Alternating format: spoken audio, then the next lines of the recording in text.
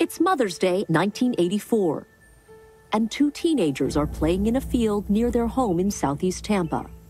We're playing out there with homemade parachutes, and they noticed an odor.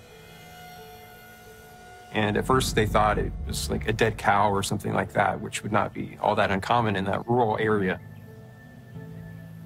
And they discovered a body. They called the sheriff's office, and then homicide detectives from the sheriff's office responded out there. We find a young woman's body laying face down in the dirt. The body had been placed in a position of wanting to display the body almost. Her legs had been spread apart, dislocating her hips, and her hands were tied behind her back. She had a rope around her neck that was looped a couple of times around. Detectives see that the rope is in a slip knot, an easily adjusted knot that looks like a hangman's noose and can be loosened or tightened at will. The rope around the neck was almost placed there more like a controlling device. It was like a dog leash around the victim's neck. Just 2 weeks later, about 28 miles away, a man discovers a horrifying scene and notifies police. There is another female dumped on the side of the road. It's a secluded area, and it was a dirt road area.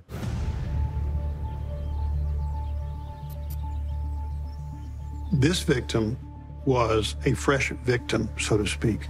She had not started any deterioration, and it was obvious that she had been dumped a very short time prior to being discovered. She was nude. She was positioned on her back. Her clothing was strewn around the body. Her hands were tied behind her back. It was one of the most horrible scenes that I had seen. Her throat was slashed. One thing that gets our attention is that there's been a rope tied around her neck like a leash to control her. We looked more closely at the ligatures at that point in time and determined that there were similarities there between that and the Lana Long homicide. The ligatures, the ropes, all seemed to connect to the previous investigation.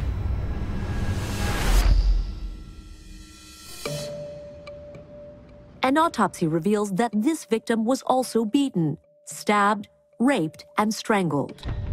Along with the ligatures, we found trilobal, lustrous red carpet fibers at the second scene. The fiber was found on several parts of her body, one near the left breast, some in the hair, and we also found some on her clothing. We sent the evidence off to the FBI lab to see if we can connect anything together. The FBI lab told us we got the same trilobal fibers as at the original crime scene. The red carpet fiber is not just similar, it is from the same vehicle. We know that we have two cases that are connected because of the leash-type rope and the red carpet fibers. After that second homicide, we knew we had a serial killer.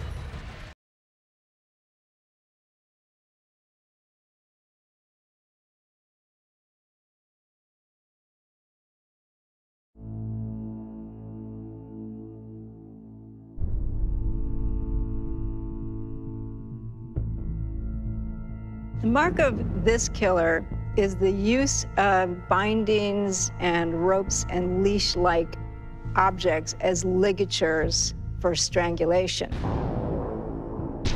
What we see in this mark is the use of an external object to control and humiliate, treat almost like a dog. This individual is a sexual sadist. He gets pleasure not so much from the killing, but from the torture, the crying, the screaming, the pain. That adding of a leash is something that wasn't typical. This gave him the ability to yank them one way. He can loosen, he can tighten, he can repeat that over and over for as long as he wants. If you have a leash around someone's neck and you pull, that person can do nothing. He wants to experience their helplessness and then keeping that ligature very tight so that they're struggling. It isn't just, can I stop her from breathing or talking or this or that? It's, I'm gonna restrict movement or I'm gonna force movement in the way that I want. And actually forcing movement sometimes might be even scarier and more painful than restricting movement. This was something he had honed as very much his mark. There's a lot of anger, possibly even hatred toward these women who probably just simply represent to him females. He's a hostile, angry guy who's going to continue to kill.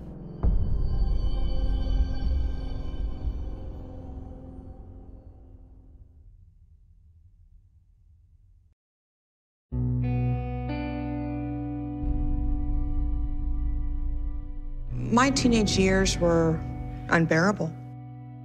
I did not have a good childhood. I was always down, depressed, sad. My mother was hard up for money, and we didn't have a lot. We lived on the streets. We were homeless. And what kind of childhood is that? When I was 14, my grandmother got this great idea of me moving in with her and her boyfriend. Started working at Krispy Kreme donut shop. Rode my bicycle every day. And then one day, my grandmother came to me and said her boyfriend was interested in me and he was going to teach me how to please a man. I was 14 years old, did not know and understand what she was talking about. And for the next 3 years, he brutally attacked and raped me.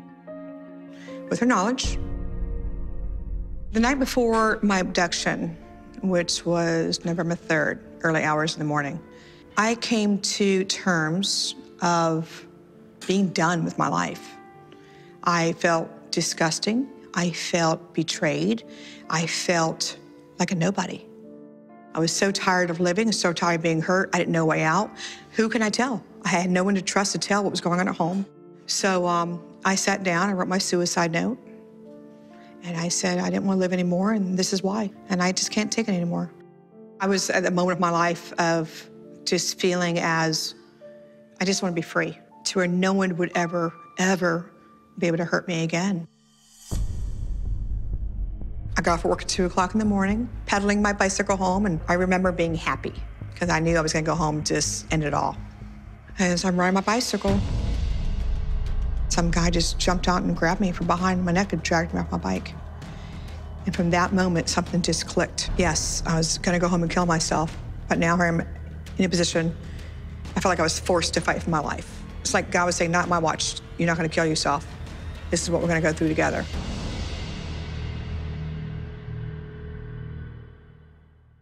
Bobby DeLong gave me the gift of empowerment to survive.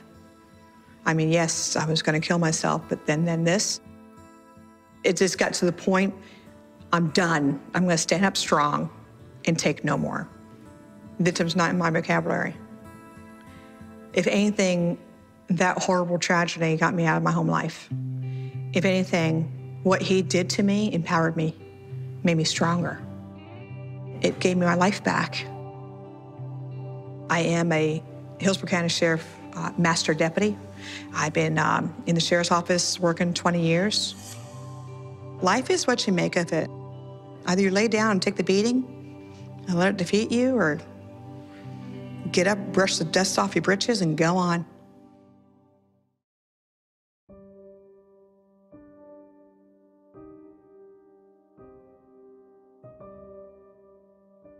My name is Cindy Brown, and I am the former wife of Bobby Joe Long, who is a serial killer. You know, I think what attracted me to him so much was he was tall, he had gorgeous eyes, gorgeous hair, and his personality. He was always funny, cracking jokes, kind of a smart aleck, but, you know, that was intriguing, you know, because I was a bit of a smart aleck myself, too. So we ended up getting married in January of '75. He was my first everything, and we were gonna finally live this happy life together, and now we had this little baby on its way, so this was, you know, match made in heaven.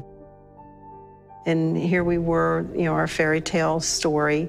We'd met when we were young, and now we're grown up, and we have a child, and everything was going great. We had bought a little house, and then, you know, March 14th rolls around, and he has his motorcycle accident, and it was just like things just started changing so much after that motorcycle accident. I mean, you know, the nasty name calling, the chokings, the beatings, and the doctor kept saying, it's from the head injury, it'll get better. As the brain heals, it'll change. It really never got any better. It just progressively got worse.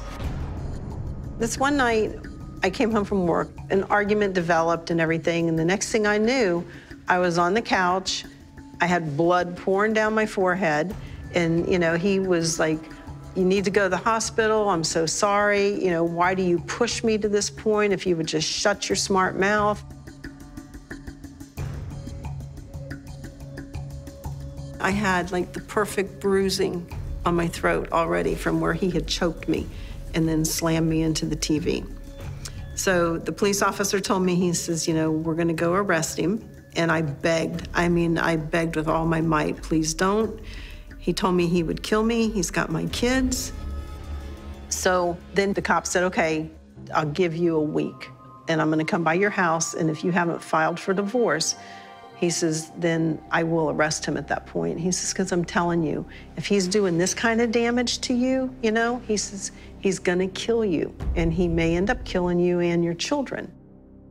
I went to work, and when I walked into work, our attorney looked at me and she said, my God, he's done it to you again. And I said, yeah, and I need your help. So my friend Rochelle, the attorney, she prepared the divorce papers, and I took them home that night, and I said, Bob, I'm filing for divorce. And we filed for my divorce on June 29th, and we were divorced July the 1st. Report